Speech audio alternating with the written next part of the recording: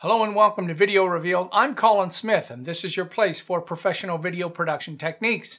The subject of this reveal, 2-up sequence viewing in Adobe Premiere Pro.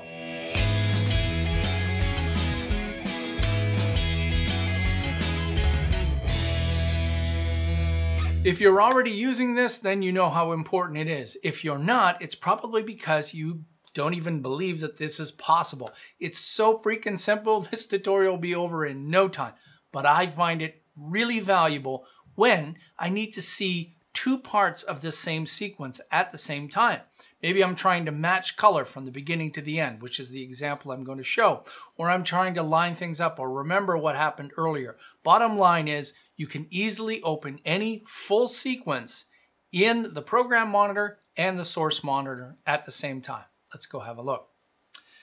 So I've got a sequence here, and whenever you double click on a sequence, and you can see there's my sequence over here. I'm looking at it in list view just because it's easier to see that sequence.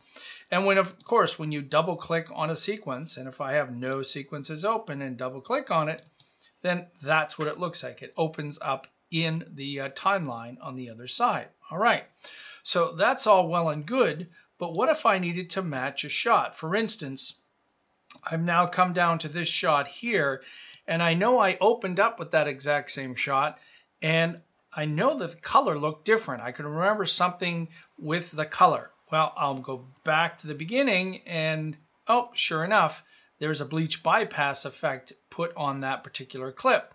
Well, I don't want to keep running back over to here and back over to there and see it. If I double click on that clip, it opens, but it opens without the color correction. Now, I could be doing this color correction as a master clip effect, and then it would show up, but that's not what I'm trying to do here. I'm working with color on the timeline. I want to see both of them at the same time. You won't believe how easy this is. All right, so as I mentioned, double clicking on a sequence opens it up over here in our timeline, but if you right click, you can choose to open it in the source monitor. Yabba dabba doo, it's that easy. The whole sequence is loaded in that monitor. And you can also drag into that. So if I double click on one of these, now I've got a regular clip inside. If you click on the sequence back in the project bin and drag it to the source monitor, it's the same thing. So I can find that same clip. There we are. And actually, if I'm hitting the up and down arrows, if you're not familiar with that keyboard shortcut, I'll show it to you in the actual timeline over here. Up and down arrows are the typical keyboard shortcut to jump between cuts. Well, if you have a sequence loaded, like I do over here, and you're choosing up and down arrows, you can also jump up and down between those.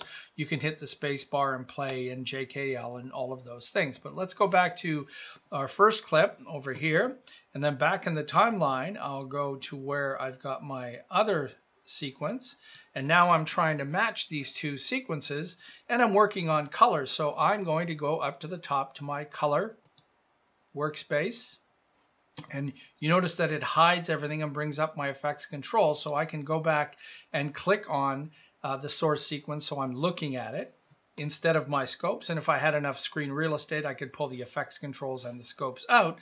But let's say I'm trying to affect this clip right now and try to find the right look that I applied. And when I find it, oh, there it is, click on it, and now I'm done. I was able to match that because now I can see the timeline in two separate places at the same time. That's really essential for color work. You're constantly looking at other clips and matching these or for reference. And again, editing, position, eyeline, something that you needed to look at a different part of the sequence. Sounds pretty simple. And like I said, if you're already using this, then you're probably thinking, yeah, I use this all the time. But there's lots of people who don't even know that this is possible. But now you do, and hopefully you found this informative. If you have, then please subscribe to Video Revealed. If you're not already an Adobe Creative Cloud user, there's a special link in the description for you to get your free 30-day trial. Well, until next time, I'm Colin Smith, and it's my job to get you synced up on the timeline and looking your best.